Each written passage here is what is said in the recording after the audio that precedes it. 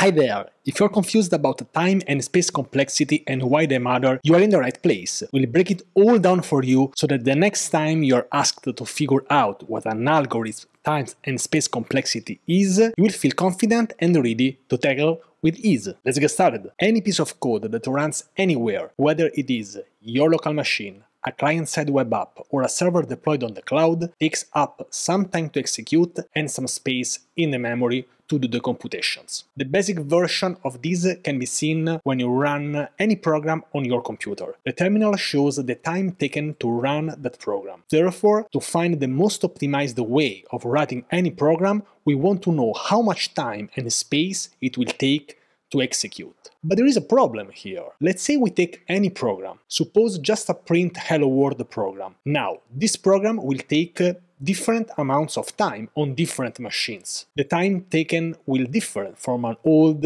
Windows machine with lower specifications. It can be executed quickly on a new Apple MacBook Pro with an M1 chip. The same holds for the memory used for execution. I hope you understand the problem here. Guessing the exact time taken by any piece of code is difficult. As a programmer, you know the same code can be deployed and executed on different machines based on the scenario. But as you know, developers are smart, maybe. They've figured out a very interesting solution to this problem, which is we use the time of the input as a foundation to analyze the time and space utilization. What we do is understand how the time and space utilization will be affected by increasing the input size. So if we double the input size, the time utilized will also be doubled, or it will increase 4 times, for example, assuming of course that we are running the program on the same machine. Hence, we calculate time and space complexity based on a program's input size. This gives us a great idea of how much time and space it will take to increase the input size without any dependency on the machine it's being run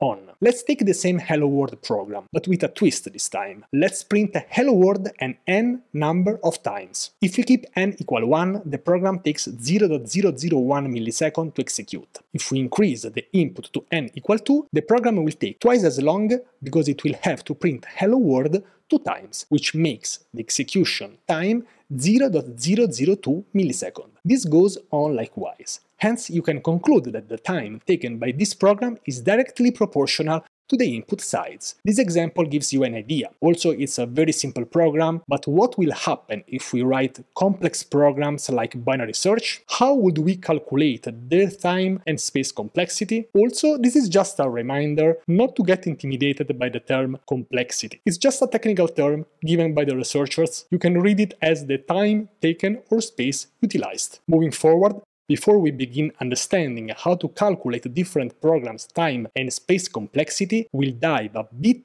into mathematics and understanding big O notation. Some of you might have heard this before, but don't worry, it's not difficult if you understand the concept behind it.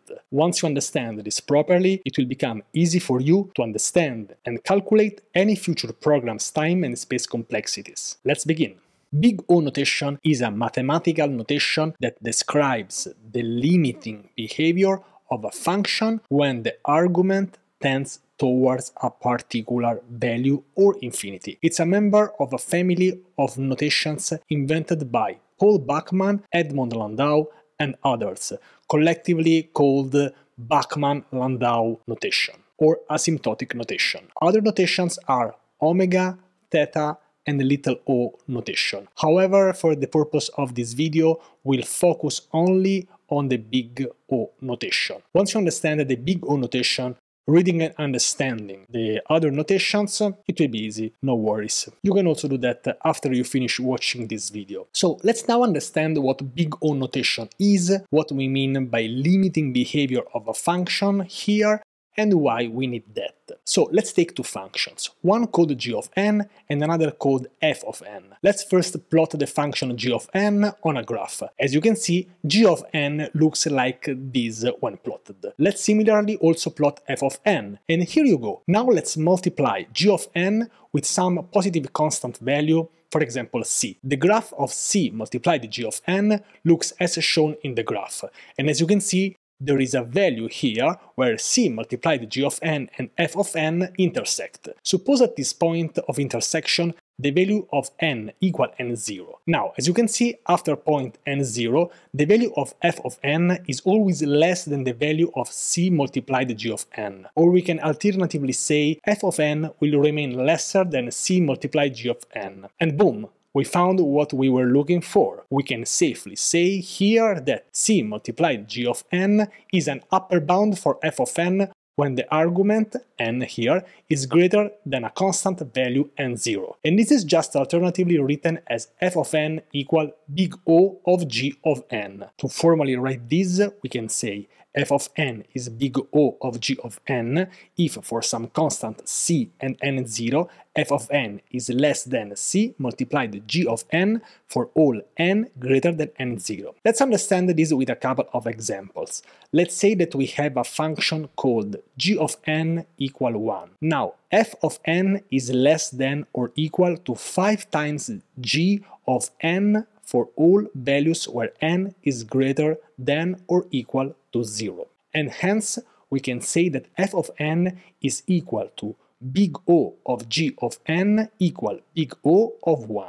Similarly, now let's take a parabolic function. Let's say that g of n equal n squared plus 2. Then, as you can see, if we multiply g of n with a constant, let's say 4, which makes the graph of 4 multiplied g of n, as you can see here, if we define f of n equal n squared, then we'll have f of n less than or equal 4 multiplied g of n for all the values of n greater than 0. So in big O notation, f of n equal O of g of n or f of n equal O of n squared. You got the concept here.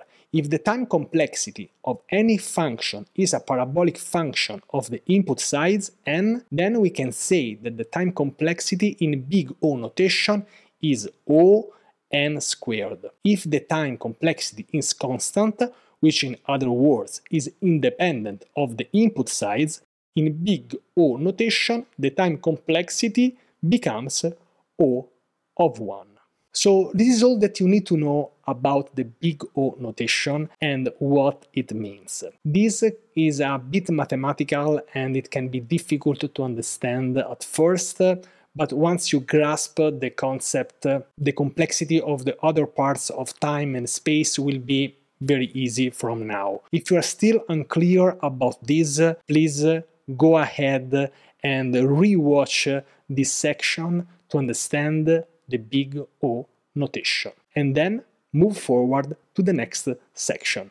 If you have any question, just please comment below. I will be happy to help you out. And finally, let's move on to understanding how to calculate time and space complexity. Let's go. Let's begin with this very simple program. Let's say the program is just to print a hello world statement, as you can see on the screen. Now, if we run this program, let's see how we can understand the time it takes and the space utilized. As you know, once compiled, the code is executed line by line. There is only one line of code here, the print statement. And as you can tell, it will take a constant amount of time to execute, let's say k. Now, what if you increase the input size here?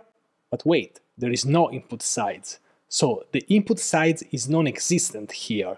Hence, the execution of this program will always take a constant time. So the time complexity t of n here is equal to k. So t of n equal k, which, as we just learned in big O notation, can be written as t of n equal k multiplied 1, where g of n equal 1.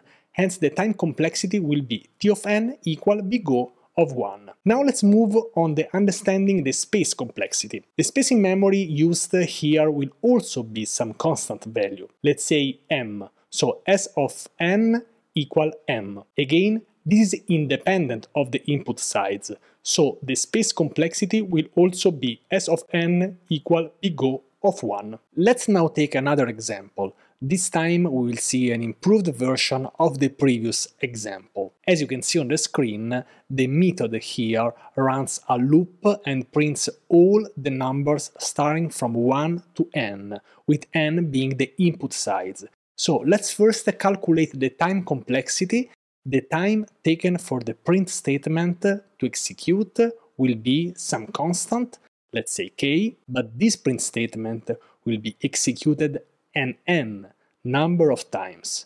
So the time complexity t of n equal k multiplied n. As we have seen in big O notation, this becomes big O of n. So the time complexity will be t of n equal big O of n here. And the same goes for the space complexity.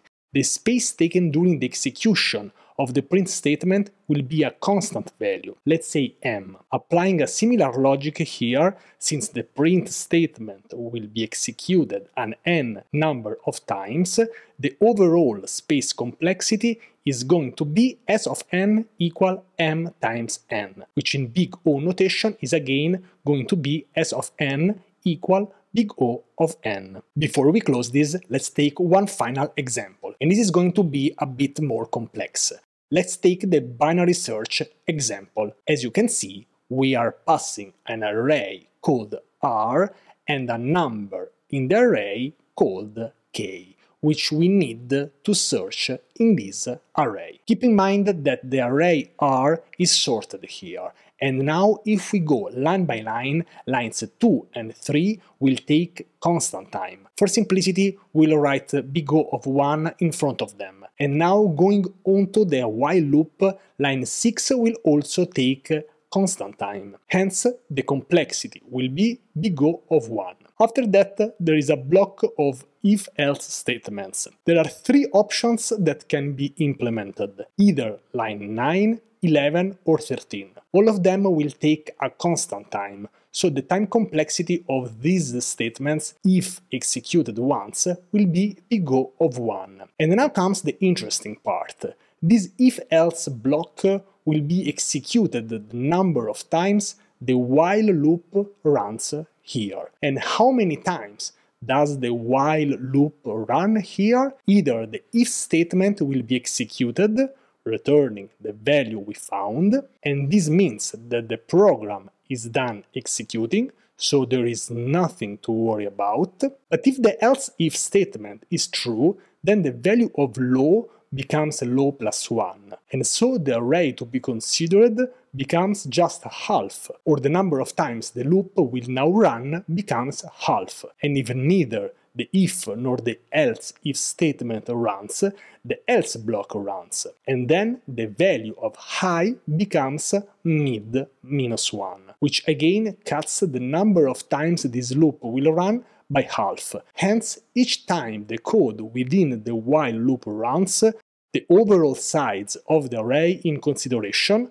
or the input here, gets reduced by half. So if the size of the array is 4, the while loop runs 4 divided by 2, and then 2 divided by 2, so 2 times. If the array's size is 16, the while loop runs 16 divided by 2, 8 divided by 2, 4 divided by 2, and then 2 divided by 2, which means it gets executed 4 times. So with a size of 4, the loop runs 2 times. With a size of 16, it runs 4 times. Similarly, with a size of 32, it runs 5 times. As you might have guessed, the loop runs log base 2 of n times. So the algorithm overall time will be big O of log base 2 of n multiplied big O of 1, which gives us big O of log base 2 of n. Similarly, the space complexity is also just dependent on the number of times the loop runs, since everything else takes up constant space here.